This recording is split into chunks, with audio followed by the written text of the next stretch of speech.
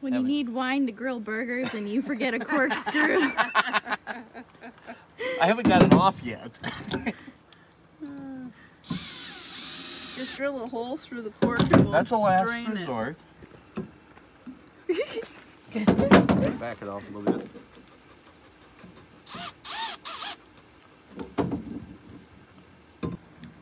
Ow! I got it. Okay, good.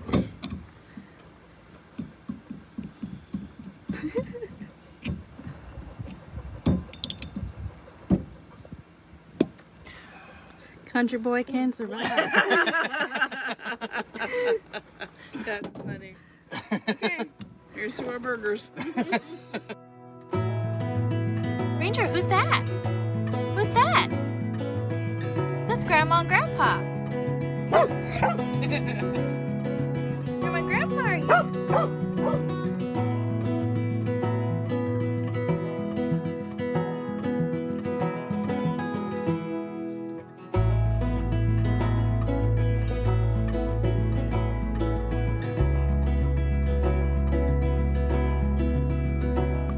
So today is another beautiful day in April. My in-laws are here in town, so there are RV neighbors. They just parked right next to us for the week, and I just wanted to share some recipes that my mother-in-law has with her sourdough.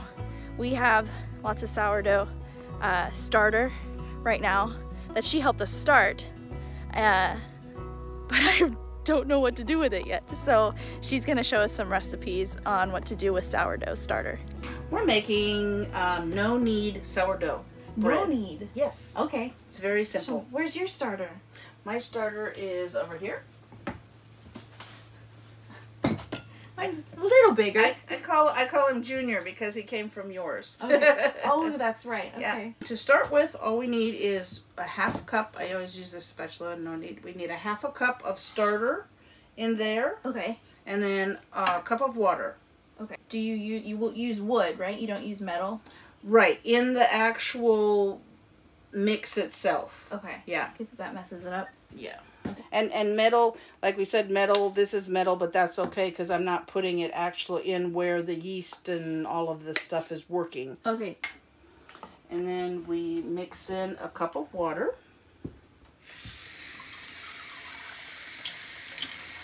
And how much of this is? It's just going to be one loaf. Okay. One round loaf. Nice. And mix this up. And in a separate bowl, and I usually use a larger bowl for this part because you pour the starter into this in the next step. So you want 3 cups of flour. Add 1 teaspoon of salt. To the dry or the wet? The flour, the dry. Okay. We're good to go. Dump that in there. Moist.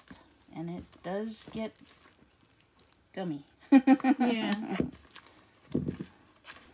Have you done this in an oven? I know we're doing in the cast iron. I do not. I have a Dutch oven with the coals on the top and underneath, so that's the way Virgil does that part.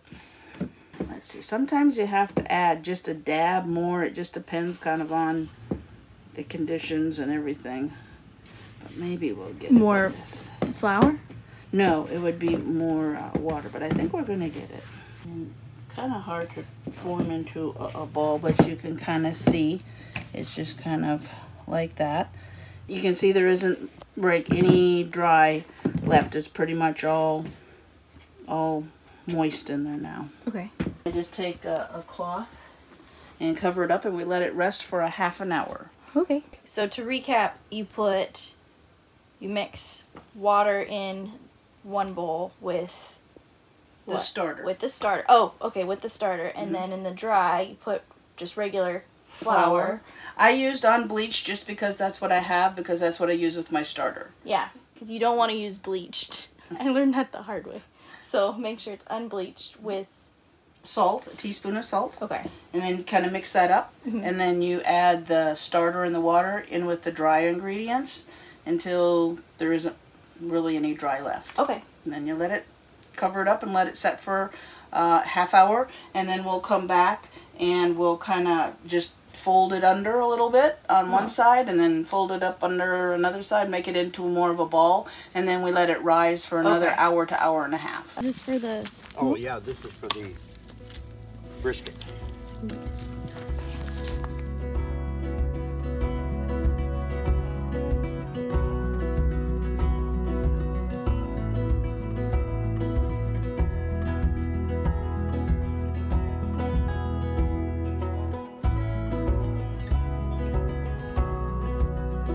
So it's been about 30 minutes. Okay. And so we'll take our sourdough, sprinkle just a little bit of flour on the top, and then I'm going to fold it over once,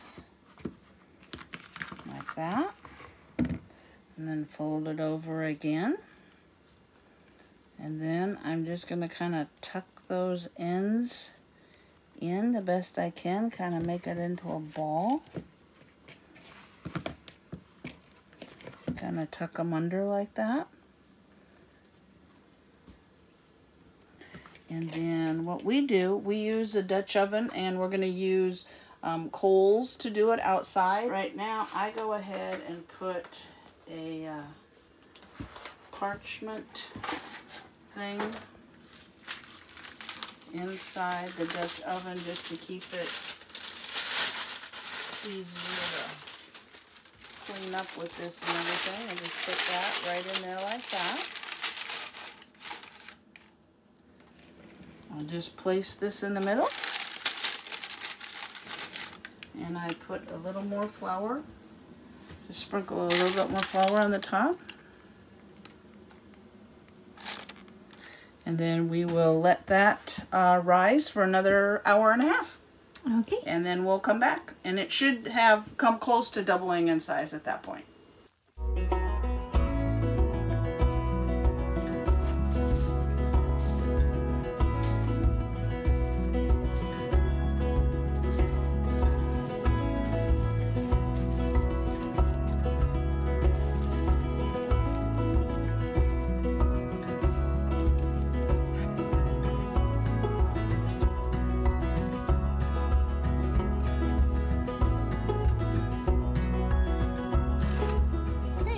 Washed out kind of like it's supposed to, and we're gonna go ahead and do a cut, an X. That helps with the expanding because it'll do that or break anyway, so we go ahead and cut just the surface there.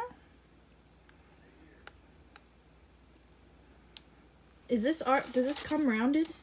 Yes, this is for it's actually made for cast iron Dutch ovens. So you can just get large cast iron parchment paper.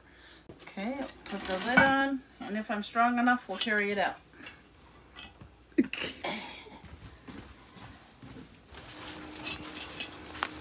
So why do you guys use a Dutch oven instead of putting bread in the regular oven?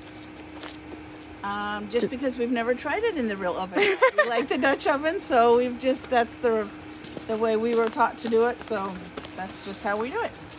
It's extra campy. And it's fun. Yeah. Hey, no. That's hot, buddy.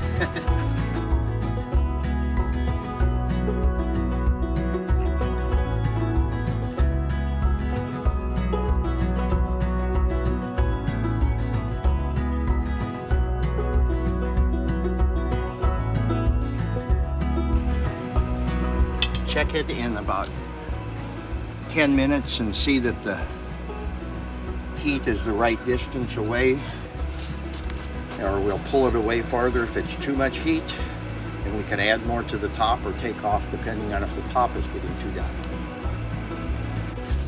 So we have our sourdough bread, and then we have brisket being smoked currently.